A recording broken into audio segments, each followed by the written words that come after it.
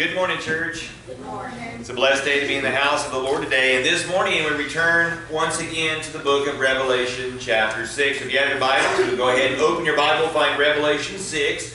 And the last time that we were in this chapter, 2 weeks ago, we had looked at the entire chapter 6. We looked at it as a whole, and we looked at it through the lens of the post-millennial worldview, which saw that the breaking of the first 6 seals all took place in and around AD 70, or leading up to AD 70, and the conquest and fall of Jerusalem by the Romans. Now, Christian believers, if you remember, Christian believers were the only ones who were spared. They were the only ones who survived the deadly onslaught of Rome because they actually heeded Christ's warning back in Matthew 24 and Luke 21.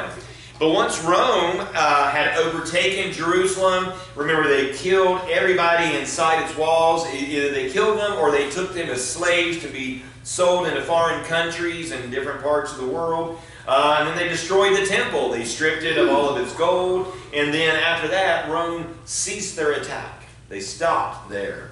And that spared the Christians who then had fled to the mountains and to neighboring cities. Just like Jesus said, he said, if the days had not been cut short, nobody would have survived. But the Lord cut it short. Once they had sacked the city, took away people, killed people, and destroyed the temple, Rome stopped. They did not continue to move ahead. But as each of the first 6 seals were broken, God was unleashing His wrath against those who had rejected Him. The Jewish people had rejected Him. And we just saw it through our Sunday school lesson. They did it over and over and over again, falling into idolatry, worshiping idols and foreign gods. Not only did they reject the one true God, but then they actually murdered their Messiah. They killed Jesus. And they persecuted the church. They were constantly persecuting. You remember all the things that Paul did when he was Saul of Tarsus before he started using his Greek name of Paul. He had persecuted the church, and there was this great persecution. So God was breaking out His wrath, and He used pagan Rome as a tool for His vengeance against the Jews. And you know, an atheist one time asked Ken Ham. Ken Ham is the founder of Answers in Genesis Ministries, and in a debate, an atheist asked him, says, well, Ken, why doesn't your God come down to earth and show Himself to people? And Ken looked at him and said, well, He did. And they killed Him. Jeremiah was right when he proclaimed that the heart is deceitful above all things and desperately wicked. Who can know it? That's what he said about the human heart. You know, the world today says, just follow your heart, trust your heart. But the Bible says, don't do that. Your heart is deceitful. It will lead you into all sorts of wicked and deceitful things. And how true that is. How true it is that the unregenerate heart of man is corrupt, is deceitful, and is desperately wicked. Which is why when we're born again, we're actually given a heart transplant.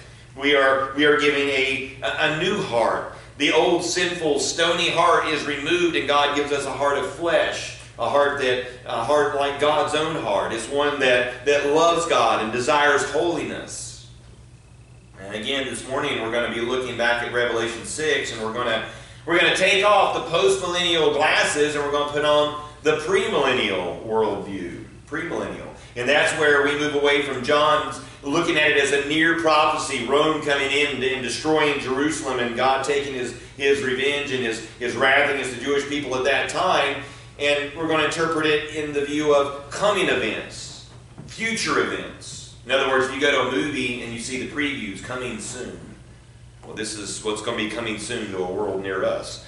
And so, again, with that, we're going to look at Revelation chapter 6. Is everybody at Revelation 6? Everybody there? Amen? Amen. All right, so let's look at Revelation 6, starting at verse number 1.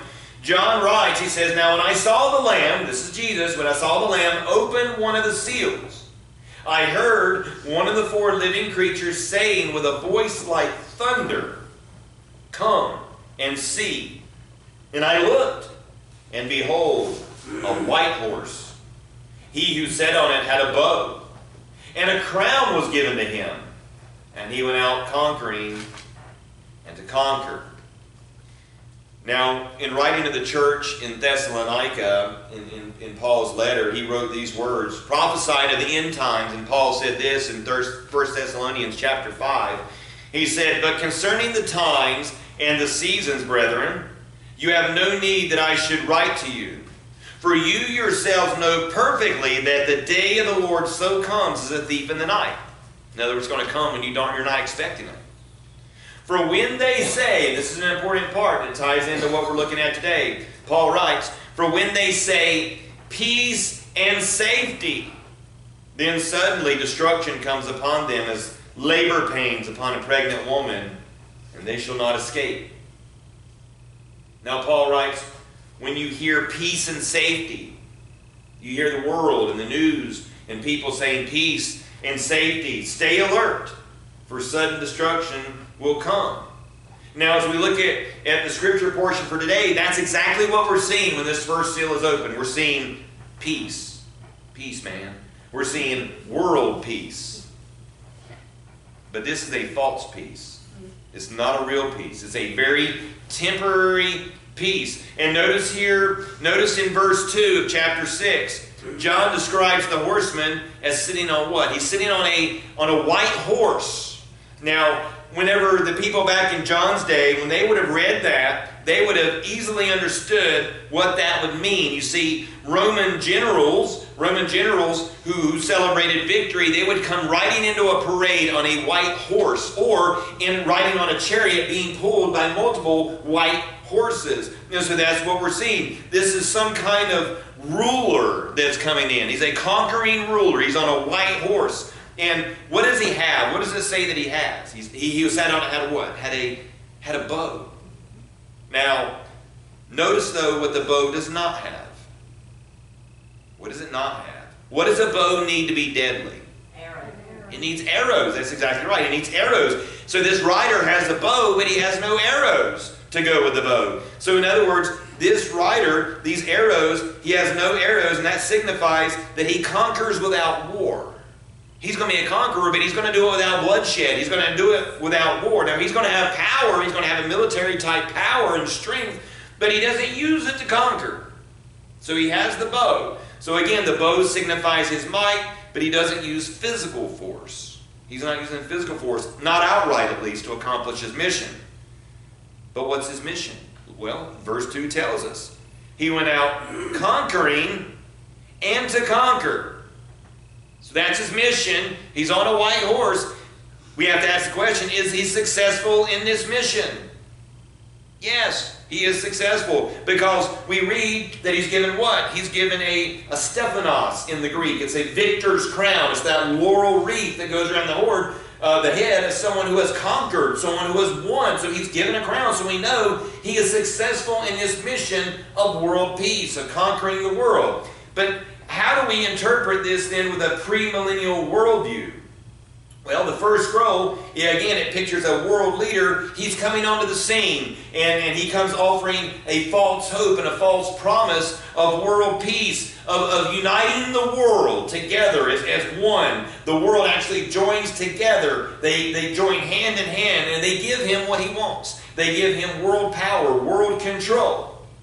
But then that begs the question, well, why should we interpret it this way? I mean, we looked at it the post-millennial view last time, so why should we interpret these verses as being some kind of world peace that's coming? Well, I'm going to give you two reasons. Here's the first reason. Look at verse number 4 of chapter 6. Look at verse 4. Look what it says. And another horse, fiery and red, went out, and it was granted to the one who sat on it to take peace from the earth, and that people should kill one another, and there was given to him a great sword. And so when the second seal is broken and the second horseman, he's loosed and he's able to go out into the world on this fiery red horse, what does he do? He takes peace from the earth. And so by logical deductive reasoning, we have to say, well, if he's taken away peace from the earth, there had to have been what? There had to have been peace in order for peace to be taken away. You can't take peace away if it's not there. And since he's given this ability to take peace from the earth, there must have been peace on the earth. That's the first one, deductive reasoning. There was world peace. Here's the second one. The prophet Daniel actually speaks of this man in Daniel chapter 9. Hold your place here in Revelation 6. Let's go back to Daniel's prophecy. Now, we spent a long time in the book of Daniel, and we went back through that. You can go back and watch the series on YouTube. But Daniel chapter 9, I'll give you just a moment to get there, and when you're there, we'll be looking at verses 26 to 27 of the book of Daniel. Daniel chapter 9. Amen. Amen. Daniel had a lot of prophecy for us and spoke a lot about the coming Antichrist, the end times. Right, so Daniel chapter 9, starting at verse number 26. Look what Daniel writes. Now, this is prophesying. He's seeing the future. After the 62 weeks. Now, remember, weeks, a day is a year, and so a week is 7 years. 7 days, 7 years. 62 weeks, that equals out to 434 years. After that, Messiah shall be cut off, but not for himself. So that was prophesying Jesus to come and being crucified. He's being cut off. And then the people of the prince who is to come. When Daniel writes that now, he's looking way into the future. The prince who is to come, this is the Antichrist. And he shall destroy the city. He shall destroy the sanctuary. The end of it shall be with a flood till the end of the war. Desolations are determined. Again, you can look at that as Rome destroying Jerusalem and the temple, but also the Antichrist and things that he's going to do. But then look at verse 27. Then he, speaking of the Antichrist, the prince who is to come, he shall confirm a covenant with many for 1 week. And again, 1 week is each day representative of a year. This is a 7-year peace treaty. It's a covenant for 7 years. But, look what happens. In the middle of the week, 3.5 years, he shall bring an end to sacrifice and offering. On the wing of abomination shall be one who makes desolate, even until the consummation which is determined is poured out of the desolate. So again, if you remember back to our study in Daniel, we saw that this prince who is to come, this is the coming Antichrist. And the covenant, and he's going to bring about a false world peace. The world will be united. There will actually be world peace. There will be no war. There will be no conflict. There will be this peace that settles upon the earth, but it's going to be temporary for 3.5 years. But Daniel chapter 11, we won't look at it today, but Daniel chapter 11 reveals that there's going to be a rebellion. That the kingdoms from the north and south are going to come against this man and his powers, and he's going to lash out with his military might. He's going to completely crush this rebellion. And then he's going to become so emboldened by this, where he just easily destroys and puts down rebellion. He'll become so emboldened with his power that he actually, the scripture says that he will stroll into the temple, he will set himself down and proclaim that he is God. And that's literally when all hell breaks loose upon the earth at this point. He'll desecrate the temple, which then again is going to lead to a horrific wave of brutal oppression and persecution, the like that has never been seen before. Now let's turn back to Revelation chapter 6. Let's go back to Revelation 6. So we have to ask then, okay, well, what then would lead to world peace? What's going to lead to world peace and the emergence of the Antichrist? What's going to kick this off, this rider on the white horse? There has to be some cataclysmic worldwide event that leaves the entire world in fear and panic. Something has to happen. Something big has to happen. In other words, to enjoin the entire world together, to unify together. Because right now, the world is not unified together. So something has to happen that is going to bring the entire world together. And something has to happen to pave the way for this world leader. Got to be something big. It's got to be something that touches every nation. It touches every nation and every single people group around the world, where everybody completely unites and agrees. What could it be? Well, there's some possibilities. Some say, I've even heard some people say, even in Christian circles, maybe it's an alien invasion. People all the time talking about seeing UFOs and UFBs and all these things. Maybe it's an alien invasion. You know, with the rise of AI and holographic imaging, it would be easy to fake something like that. But it could be an alien invasion. Maybe it could be some cataclysmic event. Maybe it's not that. Maybe it's a cataclysmic event. Maybe it could be an asteroid hitting the earth. You know, Scripture talks about stars falling from the skies. Maybe an asteroid's going to hit. You see it all the time. They talk about these asteroids that are coming near the earth. It's going to come near the earth. It's going to be really close. What if one hit the world? Maybe it could be the Yellowstone National Park megavolcano could erupt.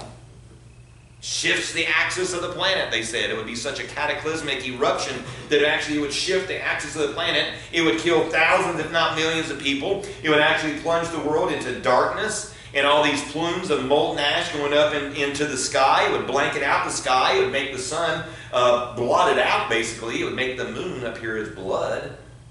So that's a possibility. Some natural disaster. How about another theory? What about the rapture of the church? Yes. Now there's so much debate. Is there going to be a rapture? Is there not a rapture? Does Scripture support it? Does it not? We looked at that back earlier in the Scriptures, but can you imagine though? Just imagine for just a moment if in a blink of an eye, suddenly millions of people just vanished from the world. Just vanished. Holy Spirit leaves the world. Could you imagine? Can you imagine with all the panic and confusion and fear, and you've probably seen movies and read books, airplanes dropping out of the sky because all of a sudden the pilot's gone. He just vanishes. He's out of there. And there's mass chaos around the world. There's fear. That kind of environment would be a perfect time for somebody to step forward as the voice of calm and reason. It's actually been suggested again with the rise of AI and holographic imaging. Maybe they would say that it's some kind of alien invasion that came down and either kidnapped people or destroyed missing people. It'd be an easy way to say, oh, that's what it was. It was aliens. But then this leader comes up and says, but we conquered them and we got rid of them. So we should all just now unite together. We got rid of all those pesky Christians are now gone. And again, thanks to this world leader, he and his forces were able to thwart the invasion, saving the world, and then out of this chaos, the world unites and names this man the de facto leader of the world, the new world. Well, that is one theory. But it could also be the world economic system just collapses. That wouldn't be a big surprise. Could be wars erupt all over the planet, and in desperation, there's no economy anymore. All these wars that are going on, everything's ravaging. In desperation, and this desperation for a return to peace and normalcy, I just want things to be peaceful and normal, then people will just exchange their freedom for a sense of peace. That's not far-fetched at all, is it? They willingly hand over world power to this great uniter. I just want things to go back to normal. I just want to be peaceful again.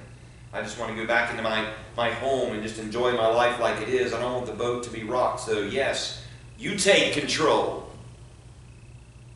I mean, who don't want world peace, right? People have been talking about world peace for a long, long time, for years. They've been talking about one world government. Especially the power-hungry elites. They want a one world government. And believe it or not, there's actually, if you do a little bit of just a little bit of research, there's actually a group of power elites who actually have a plan in motion right now for this one world government. Did you know they even have a flag for it? I'll show you what it looks like. This is the one world, this is the official one world government flag. This is what it looks like.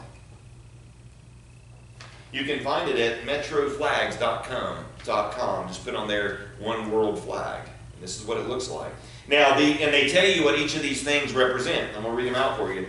This is according to their own website. Green represents the earth, humanity, human progress and unity, agriculture, and life. The blue represents the United Nations. It represents hope, water, the atmosphere which allows us to breathe, and the sky which allows us to travel, to seek, and to explore. The black represents the darkness of space. It also represents the hardships that humanity will overcome and the last frontier of human exploration and the settlement of the solar system and beyond. And then lastly, you see 13 stars. That represents the world broken up into 13 regions, all under the authority of a one world government. North America, South America, the Caribbean Atlantic region, Europe, Eurasia and Central Asia, Africa, Eastern Asia, Australia, Pacific Oceania, Southern Asia, the Middle East, and then the maritime regions. They already have the world broken up. And they'll have 13 leaders ruling in each of those sections. There's plans in motion. So these shadowy, power-hungry elites, they've got a plan. They've even got a flag now. They've even got a flag. But then what's their goals? What are the goals in that? Well, Dr. MacArthur actually lists 7 goals that they have. And these are the goals. So if you're a note taker, first goal for a one world government is what's called equity. Equality is a thing of the past. They don't want equality. They want equity. They want to redistribute all wealth, all assets, and all possessions equally across the planet to everybody. No one will be permitted to have more than anybody else. Doesn't matter how hard you work or not how hard you work. Everybody will have equal stuff. Except, of course, for the ruling class. They'll have more, and they'll have more money and more power. Think communism on steroids. So they want equity. Second thing they want is currency. They want control of money. They want a single global currency, and preferably digital currency.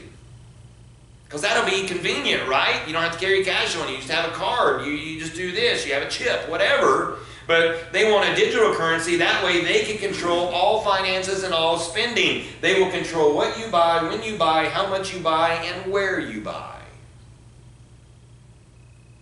They talked about the 15-minute cities they're trying to build. You may have heard that in the news. They say it'll be a good thing. It'll cut down on climate change. But the way that'll work is you have a 15-minute, they know how far you can travel 15 minutes from your home. Everything that you'll need, they'll say, will be within that 15 minutes. And if you go past the 15 minutes, your card will no longer work. You can't buy or sell outside of that 15-minute zone. That's part of that. So they want control, they want equity, they want control of the currency so they can control where you go, what you buy, where you buy. You want to buy a gun and bullets? No, no, no, no. That is against the government. Your card will not work. Your money will not work there. Number 3, the environment. They want equal worldwide commitment from every single human being to the radical climate and environmental agenda. And everybody will be forced to get on board. They want control of that. One thing they don't tell you, but now they say there's so much carbon dioxide in the air, is that now for some reason the trees are growing bigger and stronger. There's more trees and more plants. It's because it's what they use as carbon dioxide. And then what do trees give? Oxygen. So the more trees, the more oxygen we have. I digress. The 4th thing they want, taxation. They want worldwide taxation, and nobody gets out of being taxed. That way all the world lines their pockets and funds their agenda. Number 5, immigration. They want open borders. They don't want borders at all. They want you to be able to freely travel because they buy into the humanistic lie that people are just basically good at heart. And all the people that are streaming across the border, well, they just want the best for America and the best for you and your home. Number 6, crisis response. And this is a big one. They want every nation, every person under control of the World Health Organization. That way, everybody has to obey their orders for how they feel everybody has to behave. Many believe, as I do, that 2020 and COVID, that was a dry run. It was a dry, I mean, it was real, it was legitimate, but that was a dry run to see how fearful and how subservient people would be. Lock down your business, don't travel, don't do this. And people willingly complied. And sadly, the results were just what they wanted. And it's thanks to the propaganda and the media manipulation, along with the demonizing of dissenting and opposing viewpoints. You could lose your job if you gave a dissenting or opposing viewpoint. You'd be locked out of your social media. The last part, the 7th one, is war. Do they want war? No, they don't want war. But they truly believe that if they can accomplish those first 6 goals, if they can create equity and control the currency, control the environment, control taxation and immigration and crisis response, they believe that if they can successfully erase all nations, erase all individuality and individual freedoms, and they can conform the world into a new one world order through this unity, wars will cease to exist. Because they'll control everything. They truly believe this satanic lie.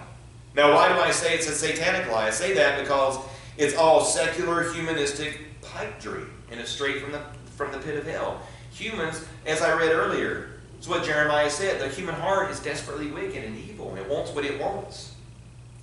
And if you have sinful people doing that, and you have sinful people being told you're nothing but rearranged pond scum, that you're just an animal that's evolved, then we shouldn't be surprised when people act like animals, and they will. And that's why they hate America so much. That's why they have to see America completely destroyed. They don't like our sovereign freedoms we say are given to us by God and not by people.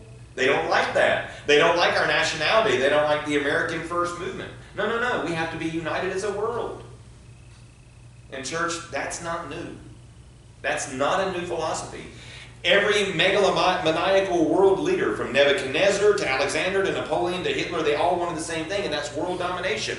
And actually, it extends back further than that. That goes all the way back to Genesis chapter 11. After the flood, the people who began to repopulate the earth, remember, they were still given the same mandate as Adam and Eve. Go out into all the world, spread out, subdue the world, enjoy the world that I've given you. They were given that mandate, multiply, be fruitful. But what did the people do? Did they obey God? No. They all gathered together. Turn over to Genesis chapter 11. I want us just to look at this real quick. Because again, it's just a replay from back then as to what it is today. As Rebecca and I talked about earlier, there's nothing new under the sun. It all just history repeats. So Genesis chapter 11. Amen when you're there. First book, chapter 11, starting at verse 1. Amen. Look what Moses writes. The whole earth had one language. It had one speech. What the New World Order wants us to go back to. And it came to pass, as they journeyed from the east, they found a plain in the land of Shinar, and they dwelt there. And they said to one another, Come, let us make bricks, bake them thoroughly. They had brick for stone, they had asphalt for mortar. And they said, Come, let us build ourselves a city and a tower, whose top is to the heavens. Let us make a name for ourselves, lest we be scattered abroad over the face of the whole earth. In other words, they're saying, we don't want to be spread out. We want to be together. We want to be united as one. But the Lord came down to see the city and the tower which the Son of Man had built. And the Lord said, Indeed, the people are one, and they all have one language, and this is what they begin to do. Now nothing that they propose to do will be withheld from them. Come, let us go down and there confuse their language, that they may not understand one another's speech. And so the Lord scattered them abroad from there over the face of all the earth, and they ceased building the city. Therefore, its name is called Babel, because there the Lord confused the language of all the earth, and from there the Lord scattered them abroad over the face of all the earth. Resist as they may, God still, His will is sovereign. Now, who was the leader, though? Who was leading this rebellion? Well, chapter 10 tells us. Just look back one chapter. Look at verses 6 to 10. So, Genesis 10, starting at verse 6, the sons of Ham were Cush, Mitzrayim, Put, and Canaan. The sons of Cush were Seba, Havilah, Sabta, Rama, Sabtaka, and the sons of Rama were Sheba and Dedan. Verse 8, Cush begot Nimrod. He began to be a mighty one on the earth. He was a mighty hunter before the Lord. Therefore it is said, like Nimrod, the mighty hunter before the Lord. And the beginning of his kingdom was what? Babel. He's the one that started Babel. He was this evil leader. Nimrod, the mighty hunter, which by the way in Hebrew the word for hunter is sahid, and that means killer. It doesn't necessarily mean hunter, it means killer. He didn't hunt and just kill animals, but he hunted and killed all who would oppose him and his rule, and the coming Antichrist world order is going to hunt and kill all who oppose them. It's just a replay. That's all it is. People in Nimrod's day, just like the ungodly today, they want one world. They want one people group. They want one leader. They want to be free of individuality. They want to be free of personal freedoms. And in all of this is a rebellion against our Creator, who commanded humanity, again, to be fruitful and multiply, to go out, to subdue the earth. And what we're actually seeing is a fulfillment of Psalm number 2. It's a fulfillment of Psalm 2. So, last one for today. Turn over to Psalm chapter 2. Psalm 2. Let's go, if you're in Genesis now, go forward till you find Job, and then you come to the book of Psalms. And we're going to look and see how God, even though humanity and the forces of Satan, they laugh right now, they mock and rebel today, God is still in control. And look at how God responds to feeble humanity's attempt to rebel. So Psalm 2, amen, if you're there. Amen. Look what the psalmist writes. Why do the nations rage and the people plot a vain thing? The kings of the earth set themselves, and the rulers take counsel together against Yahweh the Lord, against His anointed, saying, Let us break their bonds in pieces and cast away their cords from us. Doesn't that sound like the world today? They want to get rid of God. They want to get rid of Christianity. He who sits in the heavens, though, what does he do? He laughs. The Lord shall hold them in derision and confusion. Then He shall speak to them in His wrath, and distress them in His deep displeasure. Yet I have set my king on my holy hill of Zion. I will declare the decree. Yahweh has said to me, you are my son. Today I have begotten you. This is the Father speaking to the Son. Ask of me, I will give you the nations for your inheritance, the ends of the earth for your possession. And you shall break them with a rod of iron. You shall dash them to pieces like a potter's vessel. Now therefore be wise, O kings. Be instructed, you judges of the earth.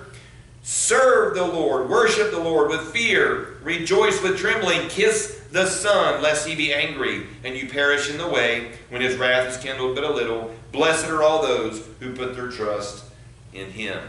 Sinful, rebellious humanity, they may think that they're in charge. They may think that they're captains of their own destiny, but in reality, God sits in heaven and he laughs at their feeble attempts to overthrow his will. Verse 13 commands us to kiss the Son, lest he be angry and you perish in the way. That means to humble yourself, submit yourself to him in his perfect, unstoppable will. You see, the thing that people don't understand is that all of humanity, every man, woman, and child, already stands guilty before a holy God. We're already guilty. Our default destination is judgment and hell. That's the default destination. It's not we grow older and then we sin and then that's our default. We're born and that's our default. Is hell and judgment. But God is rich in mercy, and today he offers grace to any and all who will kiss the Son, who will bow their knee to him in his will. Man's resistance to God is futile. Here's the equivalent if you want to resist God. Imagine you're standing on a beach. This is a smaller scale. But imagine you're standing on the edge of the beach, on the edge of the ocean, and you see a 10,000 foot or 10,000 mile high tidal wave, and you stand there and you go, stop. How futile is that going to be? 10,000 mile tidal wave. But that's what it's like when people try to rebel against God. It's futility in church. Either you will bow your knee to him willingly and surrender to him in amazing grace, or on the day of judgment, he's going to break your knees and you're going to bow before him in judgment and wrath. So what we're seeing here in this first two verses of Revelation 6 is a false peace, a false unity, just like at the Tower of Babel. And the only thing it does is provoke God's judgment. That's all it does. And again, here in Revelation 6, at the breaking of the first seal, God allows those who reject him to experience a temporary false peace. But what they don't know is that this is the beginning of the Great Tribulation. This is the beginning of God's divine judgment. They're going to get their heart's desire. They will get world unity and world peace. But at what cost? It's that old saying, be careful what you ask for. They'll soon be enslaved to the evil atrocities of the Antichrist. They're going to be enslaved to him and his vile and twisted desires. They will either be ruled by a holy, good, and just God, or they're going to be ruled by Satan and his wicked and perverse forces. So then, to close, what's our takeaway from today? Our takeaway is this: rebellion to God and his word will always result in judgment. Always. I'll read that again. Rebellion to God and his word will always result in judgment. Church, verses 10 to 12 in Psalm 2. Now therefore be wise. Be wise. O kings, be instructed, you judges of the earth. Serve Yahweh the Lord with fear and rejoice with trembling. Kiss the Son, lest he be angry, and you perish in the way when his wrath is kindled but a little. And then here's the glorious promise. Blessed are all those who put their trust in him. Let's pray. Father, we thank you for your word today. As we take this look into the future, Lord, we don't know. This could be decades from now, it could be 100 years from now, but Lord, this could be today as well. We don't know. But we do know, Lord, that in all things you are our mighty fortress. You are our refuge that we can flee to. And Lord, you offer that refuge today to anybody, to anyone. Doesn't matter where you were born, what language you speak, whatever socioeconomic background you come from. To any and all who repent and trust in you today, Lord, you offer them grace and mercy. Lord, help us to be true and faithful servants, that we can go out and warn people of the judgment to come, of the wrath to come, and that today they need to flee to you. And just as Noah did, Lord, just as Noah did, 7 days before you closed the door of the ark, he stood at the edge of the ark. The Bible says that he was a creature of righteousness, and he called out to family and friends and neighbors to come. There's plenty of room, escape judgment, but they laughed and they mocked as he called and called. And then on that 7th day, you shut the door to the ark. You shut that. And judgment came. Lord, help us to have a heart for loved ones, for our neighbors, friends, strangers, Lord, for everyone around us, that we may proclaim the gospel to them, that they may seek you today as their refuge and their fortress and safety. And we thank you for what you've done. We thank you for what you are doing and for what you're going to do. And Lord, we ask all this in Christ Jesus' name. Amen. Well, friends, we sing.